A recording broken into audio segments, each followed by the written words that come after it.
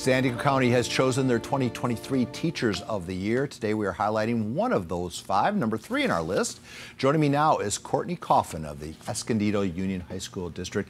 Good morning to you, Courtney. Good morning. And I wasn't even joking when I said, could I see your wings? Because what you do is angel's work. Could you please explain what your specialty is? Yeah, of course. So I work at Glen High School in Escondido. I am a special education teacher. I teach high school grades 9 through 12, and I work with the students who have the highest support needs on campus, so students who have disabilities who are going to get a certificate of completion as opposed to a high school diploma. Wow.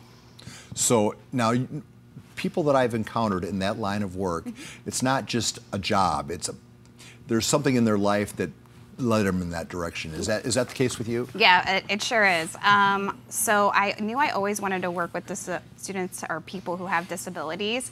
And I started working, well, I got my special education degree. I started working in a home for women with developmental disabilities from the ages of 50 to 90.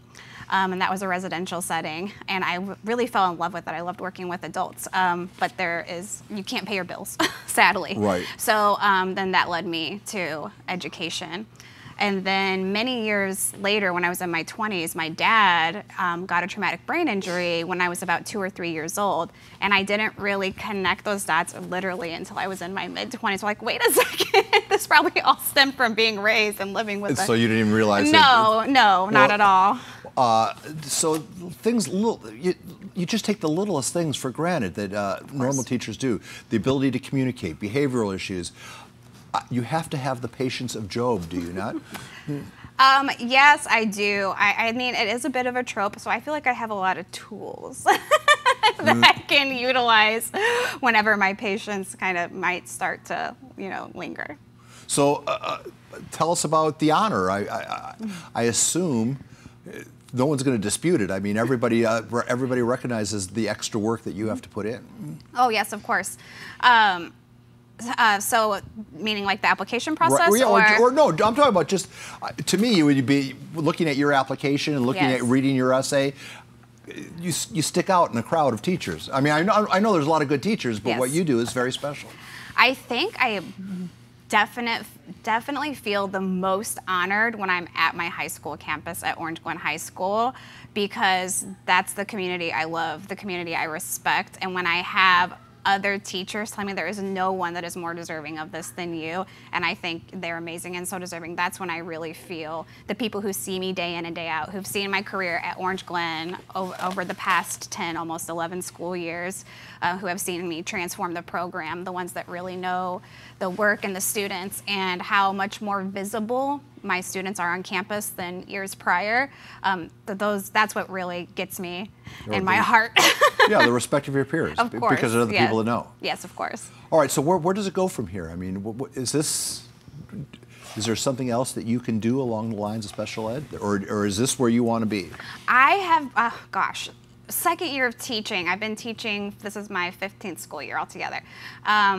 From the second year I started teaching, I've had so many people tell me, you need to go into administration, you need to go into administration, you'd be great in administration, and I'm just not interested. You want to be on the front lines. I want to be in the classroom, I want to be working with families, especially in Escondido, the families who need it the most, who I can help see what resources are out there that they may not have known about. Just out of curiosity, the impact you have in the classroom can't be measured. As an administrator, could you affect more change, do you think? Possibly. I mean, you work with more people, but then you're not in the classroom. Right. So I believe your scope is wider, but your impact on an individual is so much less, because I can really change a person and a family's experience versus kind of making some surface level push. How you can do that interview with your wings up against a chair like that. Just quickly, share with us what you said on the podium. What was your speech? Oh gosh, I think my speech, after my shock kind of sunk in and I got comfortable on the stage, my speech really had to do with really being so proud of Escondido Union High School District for selecting me as Teacher of the Year. Because we are a high school district, so that means my colleagues, in a week they might see 100+ students in their classroom. I see 13. So I think by selecting me, that we are saying we really care about the quality of instruction for our students who with the high support needs, with the most significant disabilities, and that their education really matters and the quality of people who are educating them really matter. And I think highlighting me highlights the program and highlights all folks with disability, and how we want them to operate in our school systems and community, and how we can see them as capable and skilled. I'm not worthy to do this interview. Congratulations. Thank you. Thank you for riding in, and continued success. And on behalf of all the lives you touched, thank you, thank you. 1,000 thank yous. I greatly appreciate it. All This right. has been a blast. Thank you. You can't leave. We have to take pictures. Those within the County Water Authority will now have a say on whether individual sections can leave the